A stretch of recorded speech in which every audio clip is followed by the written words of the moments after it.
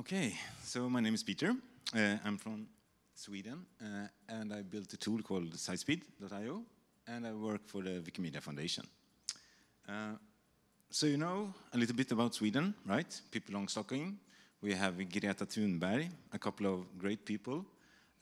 But there's something that you don't know, I think, and that is like Sweden and France, we are like best friends. Do you know? No? Okay. So I'm going to show you. So the guy to the right is the Swedish king, Carl Gustav. He's shouting. She's the queen, Sylvia. The thing is, the Swedish king is actually from France. His grandfather was from France. So, many years ago, we lost a lot of wars. We tried to beat Russia, it didn't go well. We had a king with no children. So, what should we do? I mean, we need to find a new way to have a new king. So we went to the best country in the world, you know? The greatest country in the world, France. So, we found Napoleon Bonaparte and asked him, do you have any brothers or any sisters that could come and become king or queen of Sweden? Like you can be like the king of the north. That would be like super great. But he said no. So we were really disappointed. But then there was one guy that actually asked one of the generals of Napoleon, called Jean Bernadotte, and said that, oh, so we have no money in Sweden. If you pay us a little bit of money, you will be the king of Sweden. Yeah, the king of Sweden, right? So, now we have a king that are from France, and Sweden and France are like best friends. So, one thing you need to know about Sweden is that we are very shy. So if I ask a question at a conference in Sweden, you will never get an answer. But today I'm going to ask you a couple of questions, and I hope that you can show me that you are better at answering questions. Yeah, so did you notice there's one like really strange thing about this picture? Do you see it? No? Okay. Do you see it now? No? Do you see it now? Yeah, so one of the soldiers actually looked like me. It's really strange. So I think we have a special bond between Sweden and France. So now we're going to talk about performance. I'm going to briefly talk about our setup, what we do at the Wikimedia Foundation, how we are trying to keep Wikipedia fast. I'm going to focus on the learnings I've got from the 4 years I've been working, more of practical things that I think are good for people that set up things themselves, or if you use a provider. It's those things that I haven't thought about before I joined the foundation. And then I'm also wanted to have go through a case study of a regression and how we found it and what we do. This is a performance team. We are 4 people at the moment. It's Aaron, Jill, that is talking in the other room, Timo, and me. We do different things. I try to focus on synthetic testing, a little bit of RAM testing.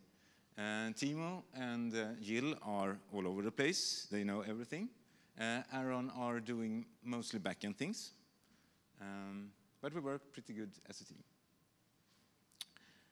Everything we do is open. Every code we write is open source.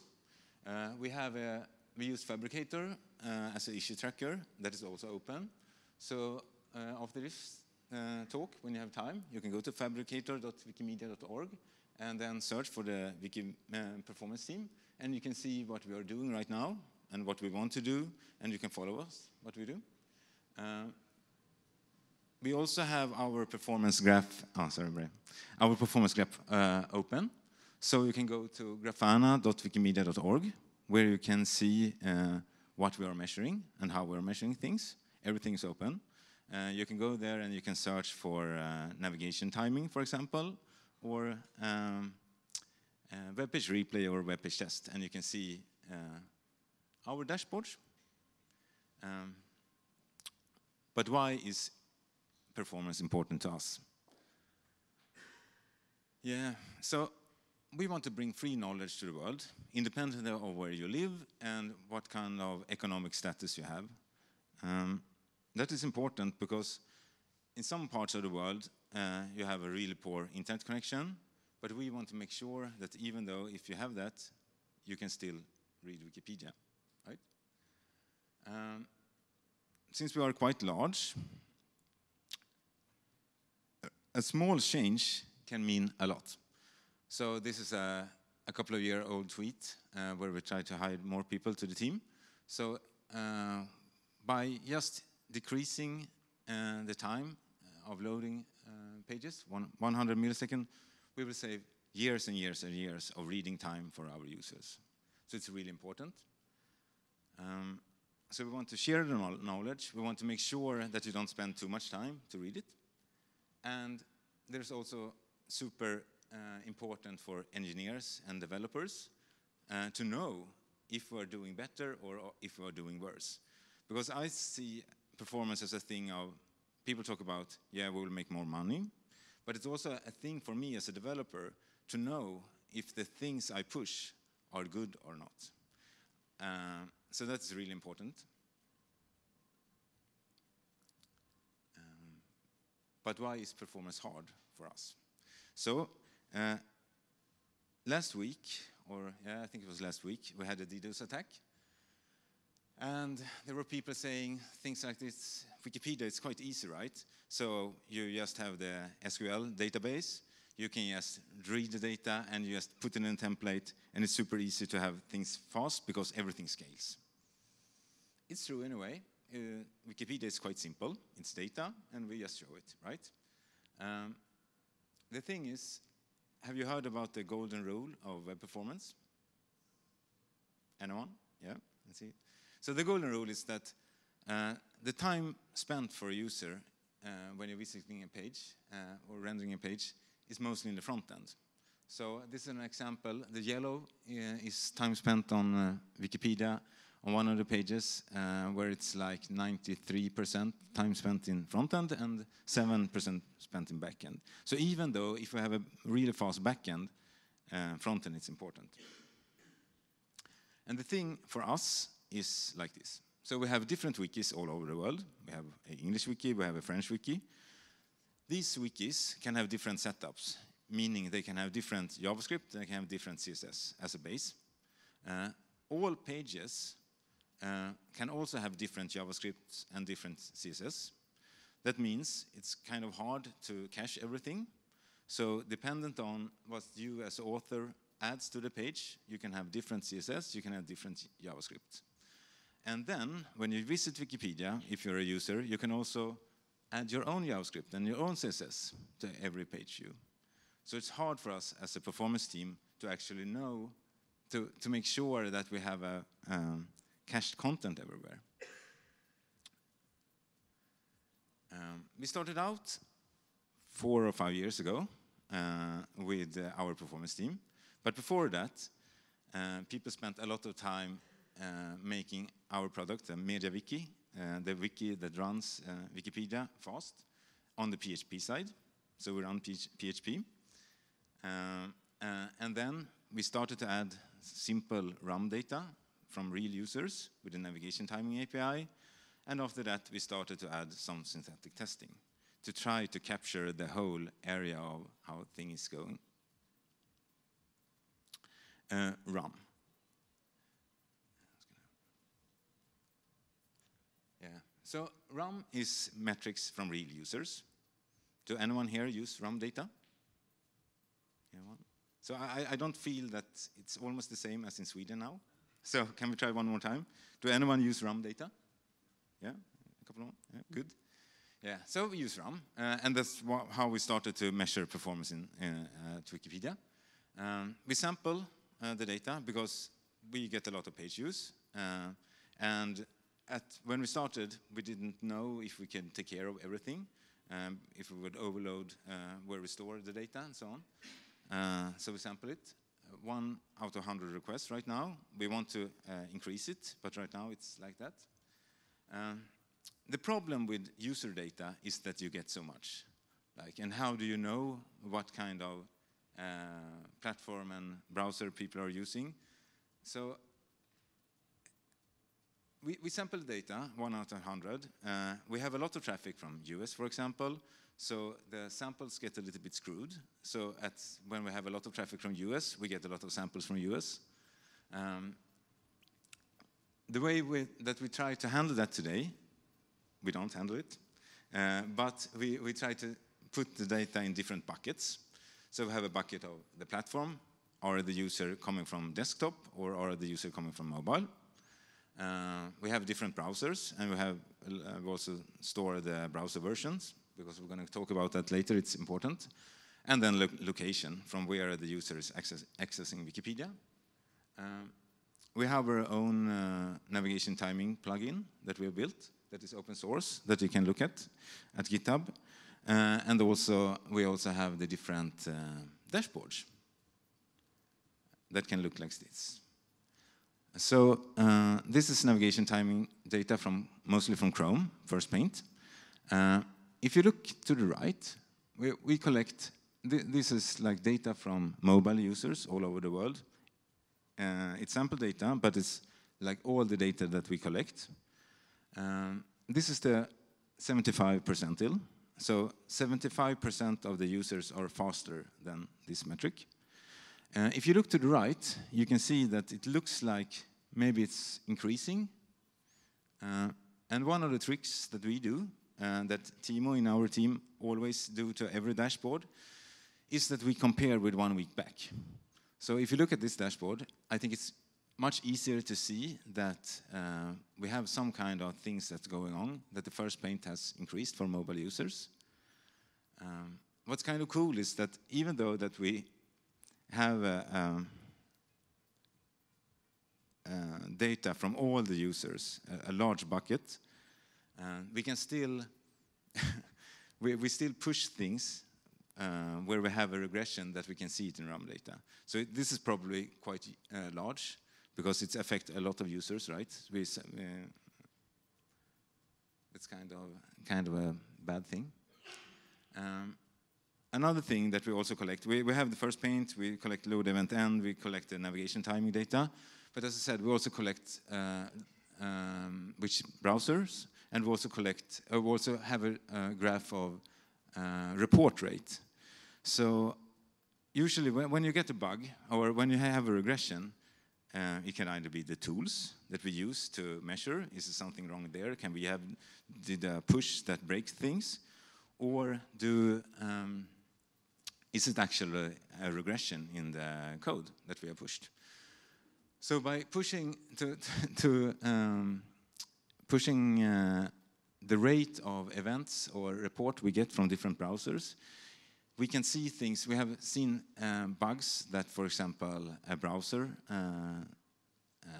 stopped reporting data, or we push the change to our code where we measure the navigation timing, where we miss some browsers.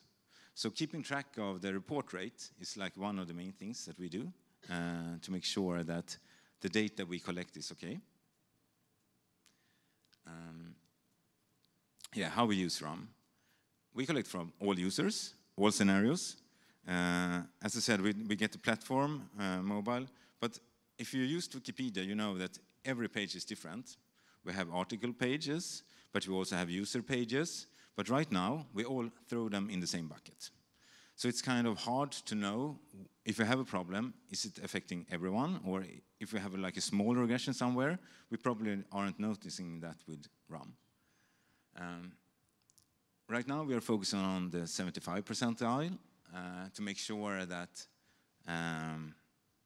we can keep track on that. We also measure 95 and 99, but we have some kind of dirty data, so the 99 percentile can sometimes be really high or wrong. We use the RAM data to alert on regressions. So with the dashboards that we have, we also have alerts where we compare with what happened like a week back in time. So if there's are more than X percent or more than X milliseconds change since last week, we get an alert. In our team right now, we get an email saying that something is wrong. and then we need to go in and try to understand what's not working. Yeah, we collect first paint and load event end and all navigation timing. The thing is with RAM data, it's really good to use it together with synthetic testing.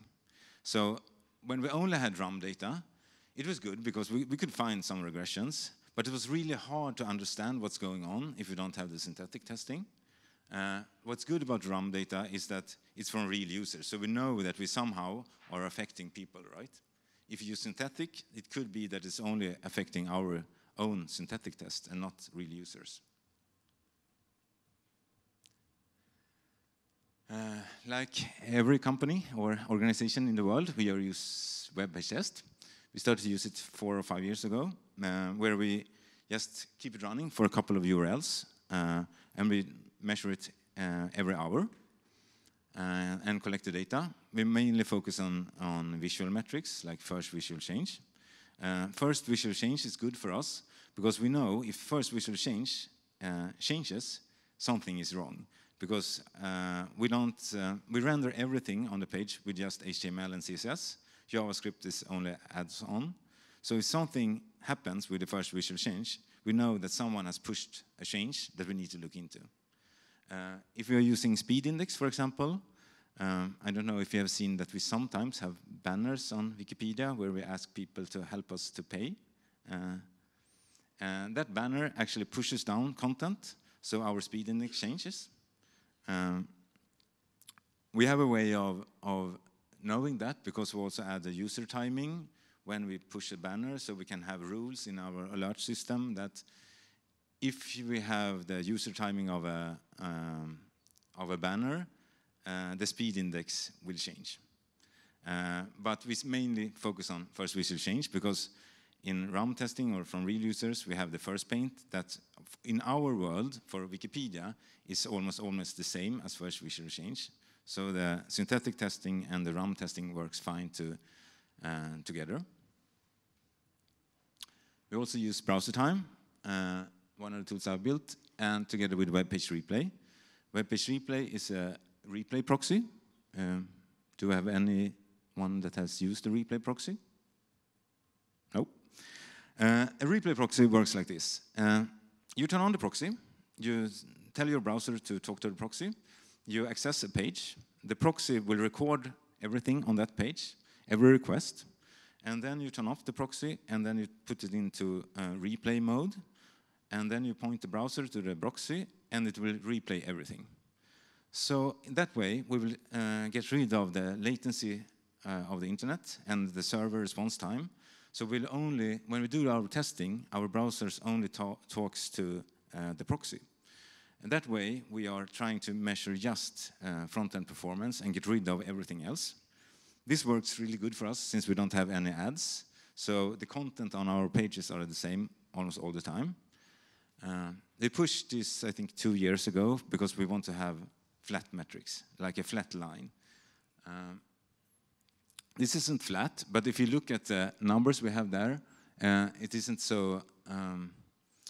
such a big difference. This is for one of the pages that we measure, the first visual change.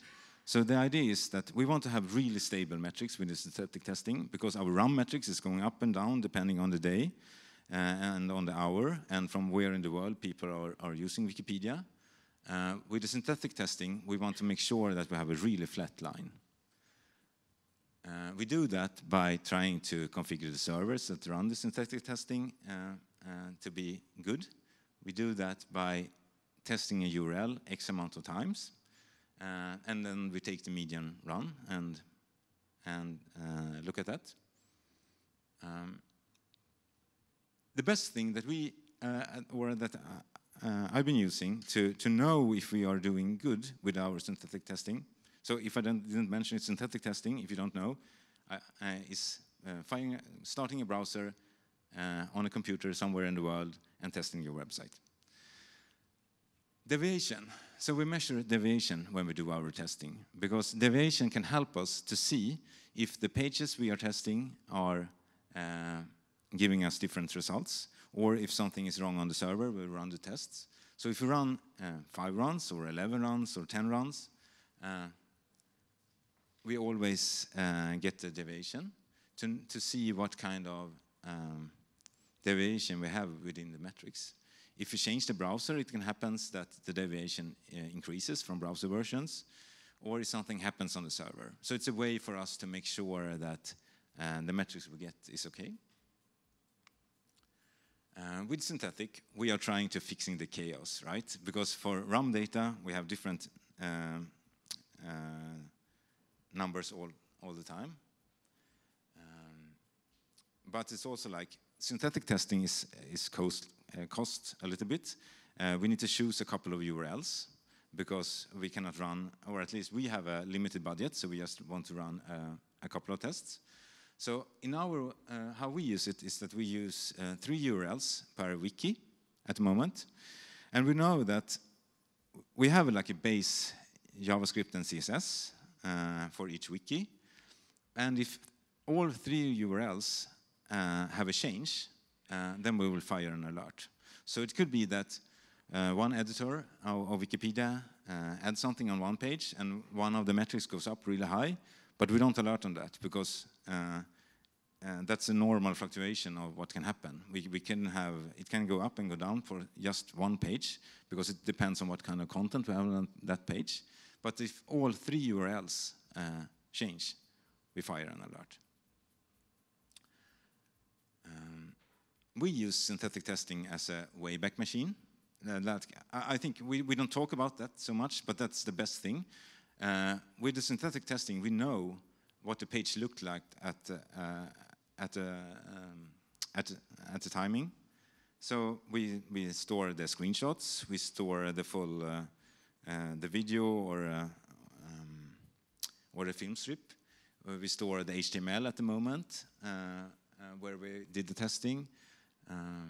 So that when you get the regression, you want to compare what things looks like before. Because finding, when you have a regression, you need to try to find what's working or what has changed. And in our scenario, at least, that can be really hard. But keeping, like, having images, having the HTML makes things easier. And we're going to talk about that later. We also focused, as I said before, almost only on first visual change at the moment. We have a lot of other metrics, but we try to focus on that because that's the only metric that we know that if something fails, if the metrics goes up, we have done something wrong.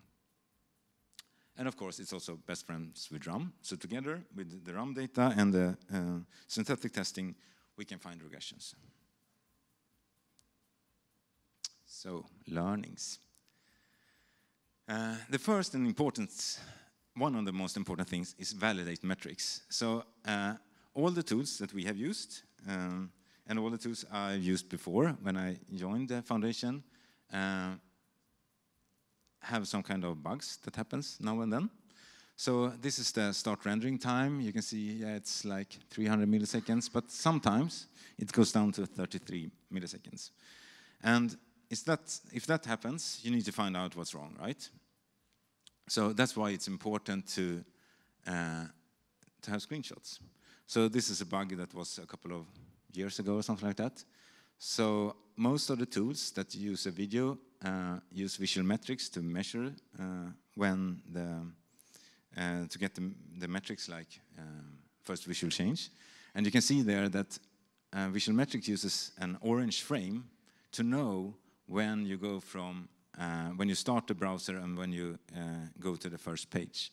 So here is something wrong in the tool, that the little orange thing is actually from the tool and is not affecting, should not affect the data we have. And it's also like in Chrome and Chrome on mobile. If you see that line there, the information line on which assets that are loading, Chrome changes over time, and tools try to keep up, but it happened that we pick up that small little line that doesn't matter to the user or to our metrics, but it can change first visual change or it can change last visual change. So it's important to be able to, when you have strange metrics, you want to look at the pages and look at the measurements and see what's wrong. page 1 isn't the same as page 2. So when we test on different wikis, we have the same content almost in different languages. But as I said, we have different JavaScript on different wikis. So this is a deviation on 2 different wikis where we almost test the same pages. Not all, but you can see that the deviation on one wiki is really small. So there we know that we don't need to do so many runs when we do our synthetic testing. But on the other wiki, even though that we try to have the best tools and set up the server the best way, the deviation is really much higher. So there we know that we need to get some confidence in our metrics, we need to do more runs. But it's also like, for us, I don't know how it is for others, but when we do testing, pages act differently. So this is a screenshot or a film strip of where a small user journey, we access one page, and then we go to another page, and we measure that second page. Because users as Wikipedia access multiple pages, right? So they have a kind of a user journey. We mostly focus on cold cache, when you access one page with nothing in the cache. But we have started to measure also like multiple pages. So in this example, you visit the one page, and then you go to the Facebook page, one of the golden pages that we measure. And you can see that the first visual change happened almost at 1 second, even though that we have some things in our cache. When we look at another page, where we do the exactly same thing, but dependent on what JavaScript we have on that page, you can see that we start render on 0.1 seconds. So dependent on which pages the user has visited before, we have a big difference on the start rendering. So it's important to understand that pages have different characteristics. I don't know how we say it in English. Pages can be different. With RAM data, we are capturing that, but we aren't capturing which page the actual user is visiting. So we just put it in a big bucket. With the synthetic testing, we can actually see the difference. So we can help developers to say, yeah, but if you look here, what kind of JavaScript are we loading here, and what can we do better? Server matters when you do synthetic testing. So when we started to use the web page replay proxy to try to have the most stable metrics, we tried out a lot of different cloud providers to make sure that the metrics are as stable as possible. So we just put up a server, we ran the same tests for a while and collected the metrics and then looked at it over time to see how it was doing. And we also tried on bare metal on our own servers to try to get as stable metrics as possible. For us, maybe it isn't the same for you, but AWS gave us the most stable metrics with all the different providers that we tested. And it was like a big difference. With AWS, we can feel secure with the metrics that we get, but with some of the other cloud providers, it was going up and down, so we couldn't feel confident with the metrics that we get. Another thing that happens if you run, so usually we deploy our tests on one server and then we just keep it running for as long as possible, like days, weeks, months, years. And sometimes you get a regression that you cannot find or understand why. And that has been a couple of times that the actual cloud server that we're using has a degradation of performance. So since there are actually running other things on the same physical servers, performance can change over time with our measurements. And the last thing that's important, so for example, if you use AWS, if you have an instance and you have an instance type that you are using, you will get different performance on different instances of the same type. So there's a great talk from Netflix about that. Netflix do like this. When they spin up a new AWS server, they spin up 3, and then they run a performance test on them and see which server that are fastest, and then they use it.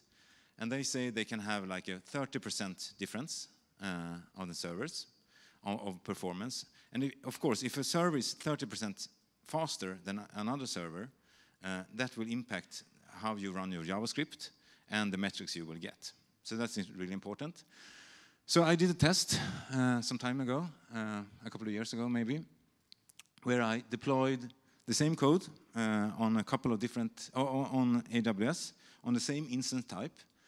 And the thing that we can see was that we get a little bit difference of deviation. So different servers on the same cloud provider can give us different deviation. So at that moment, we chose the one with the lowest deviation. And you can see some of the servers, or one server wasn't, it's a little bit hard to see, but it wasn't acting as good as the rest. So it's important. Right now, we don't do any automatic testing with the servers when we deploy a new one. But maybe that's something that we should do. And there's the original task and Fabricator, if you want to look it up later. Yeah, so we had the testing where we tested the user journey. We only test a simple user journey right now. We also want to test like editing a page and so on in a synthetic testing. But testing multiple steps are hard because in one way you want to test what users actually are doing, like trying to do the same as your user is doing. So you need to know like what's the average time spent on a page before you move on. And that also relates to how long do your browsers keep the HTTP connection open. Because if they closes the connection between in your user journey, it will have very different performance characteristics. Yeah. So that's important. I don't have a good answer on that. When I implement something new, I just try to test it and test it in different behaviors and try to have different wait times to see what happens. Browser versions also matters when you do synthetic testing. So we have found a couple of bugs or performance bugs in Chrome when we're updating to newer versions. And what's important for us is that when we roll out a new version, we need to know it. So we have some tools that automatically updates the Chrome version or Firefox version. And when it does, I try to go through the backlog and see when that change happened and add a tag in our dashboard, so we know when it happened. With some tools, we just change the version and then roll it out. So this is an example when we updated the Chrome 69, where we found regression. And what's good then, if you have a tool where you can roll back the Chrome version, we roll it back, so we can create an issue for Chrome, and then we can roll back and roll forward the actual Chrome version, because this was like a performance bug in Chrome. So it's really good to understand that Chrome versions, or Chrome or Firefox or other browser versions differ, because they use stuff every time, and knowing what version you're testing on is really important, I think. Yeah. So I have a couple of learnings from RAM. This is like the last, this is from last week. We had a regression that we found in RAM. So we were pushing like a new thing where we decreased the number of JavaScript that we send in the first push we do. And when we pushed it and looked at the graph, yeah, you see the yellow one is the 1 week back, and the line there is when we actually did a push to production. So we introduced some kind of regression. The thing was that we don't know what it was right now, but we know that it was something else than the change that we actually did. But what's cool about it is that we actually could see it in our RAM metrics. We didn't see it in our testing that we did before, but when we push it to the user, we can see it. Yeah, this is an old one, but a lot of people in a couple of years ago said that the user timing API was super good. to show things. So this is how we using the best case of user timing that you fired when the image is shown in JavaScript. So the line you see there is when JavaScript says that the image is shown, but you see at the top it differs like almost 3 seconds. So if you measure things in JavaScript, it's the same as what happens on the screen. It's important to know. But in Chrome, there are coming better things. We did a test with the new element timings, where it actually matches the synthetic testing that we do. This has been released, but it's only for Chrome. So you can measure when your images are actually shown on screen. Yeah, here are also browser versions are important. So when Chrome roll out a new version, they usually roll it out like small in the beginning, and then they try to increase it when they see everything works. So here we visualize different Chrome versions on mobile and desktop for our users. And that helps us to see things that isn't super easy to see in this graph, but we have a regression there. And we can correlate that to when most of the users turn out to a new Chrome version. And then we had the hidden tab incident, another RAM thing. That the idea was that our team wanted to async all the JavaScript that we should do, of course, and we used set timeout to execute some JavaScript later on. Perfectly fine, and we pushed it. And our users that had the worst first paint increased a lot. You see the 99 percentile went from maybe 11 seconds to 1.5 minutes. So something is wrong. The thing is that we didn't know, Timo in our team fixed it, is that a lot of users open Wikipedia in another tab. So if you use set timeout, the browser down prioritize that a lot. So when we introduced that and people open a lot of tabs, our metrics went up. So now we make sure that we don't measure things that are open in other tabs than aren't for the user. Yeah. Okay, so what are we missing? Yeah, we're missing the king. But so for RAM, yeah, we want to have higher sample rate, right? Because we miss out on a lot of things today. We want to have buckets per page type in a way so we know better when we have a regression where we have the regression. We don't know that today with RAM. And Jill has done a study on trying to find out which metric are important to users. So if you go to search for Jill and Wikipedia, you will probably see one of his talks about it, because I studied that a lot. Because today we don't know which metrics that are important. For synthetic testing, we have real mobile phones that we want to do. We only test on servers right now and emulate on mobile, so that kind of sucks. We have a task for that. We have everything prepared, but we haven't started yet. The hardest thing for us is to find a place to actually have the phones. And right now, the performance team is the team that take care of all the synthetic testing, but we want to make it easy for developers to add their own tests. So we have that up and running, but we haven't gone live with it yet. Yeah. So I'm going to briefly go through an incident just a couple of weeks ago that I think is interesting. So we measure synthetic testing on Firefox and on Chrome. So we get an alert, an email, that I said that we focus on first visual change, but we actually also measure speed index. So we got an alert on speed index. So you can see we measure 3 different URLs, Barack Obama, Facebook, and Sweden. And then you can see that our metrics just rised. And we can also see that it's raised on first visual change. And then we know that, oh, now this is something that we need to look into, because we know that first visual change shouldn't change. So someone has done something, right? Then we looked at Chrome, but we couldn't see any change there at all. So that kind of sucks. So it must be something with Firefox or something like that. What's good, what we do today is that we also, I don't know if you see the green line there. When we do a push to production, we also push the data so we know. So we can see that it's somehow correlated when we did a push, our metrics went up. We can also, this was with the web page replay test that we're running, but we can also see the same thing for Firefox in our web page tests.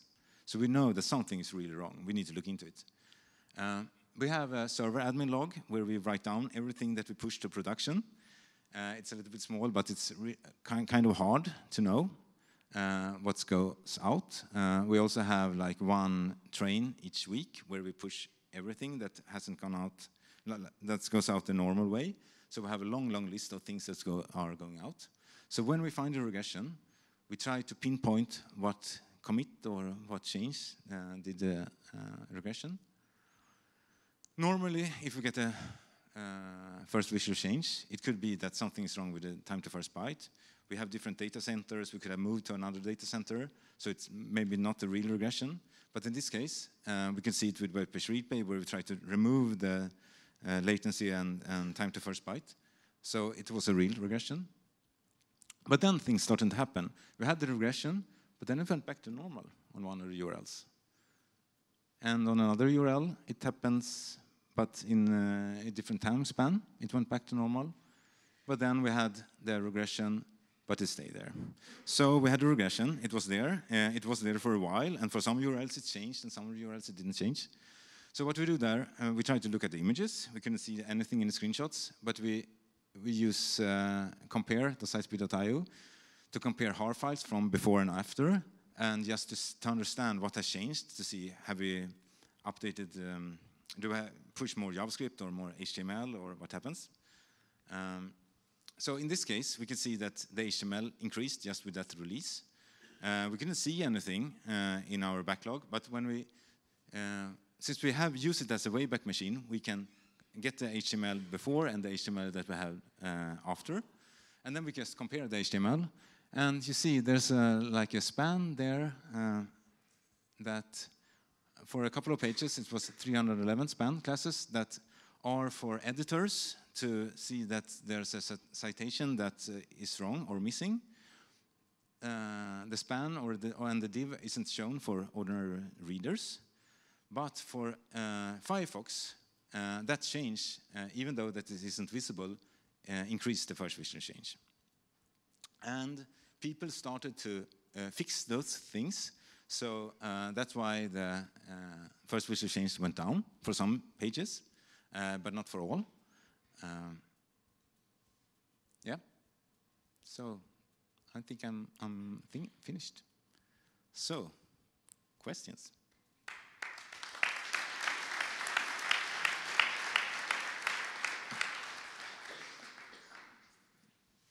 Thank you. Questions?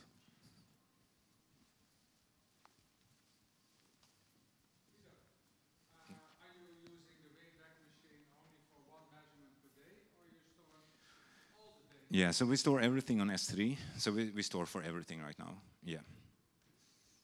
Yeah, but we use it for web page test and for browser time. So we just collect, in the HAR file, we also collect the HTML. And then also, of course, we had a screenshot. But we have, so in the beginning when we set everything up, we stored everything for 1 year, but we never use data for 1 year. So we always try to store it now for like 2 weeks, because when we find a regression, we need to act on it immediately. So, and we dump it to S3, and then we just remove it when we don't use it. Yeah. May I? Yeah. Thank you for the talk. I have a question. You showed the slide with comparing two states of the page when it is cold run and the second view. So first view and the second view. So V8 right now caching with 3 strategies: cold run, hot, warm, and hot run. So have you tried to do a third run of the page and to see results? Yeah, so actually I didn't explain it too good then, because we are testing different pages. So you go to one page and then we are going to another page. And the difference in numbers we see depends on what kind of JavaScript the next page is loading. So some pages add some extra JavaScript, and there we have the longer, even though that our pages aren't depending on JavaScript to render page, We have also more CSS, so we need to download the extra CSS to render the page. So that's like the main thing. So it's more simple, I think, that we actually load more things on some pages, and that's why we have the difference. It's not a repeat view, it's a second view. Yeah, it's a second. Yeah, exactly. It's a second view. It's another page. It's more of trying to. So usually, as a user, we have that you go down the Wikipedia hole, that you start on one page and then go to the next, and next, and next, and next.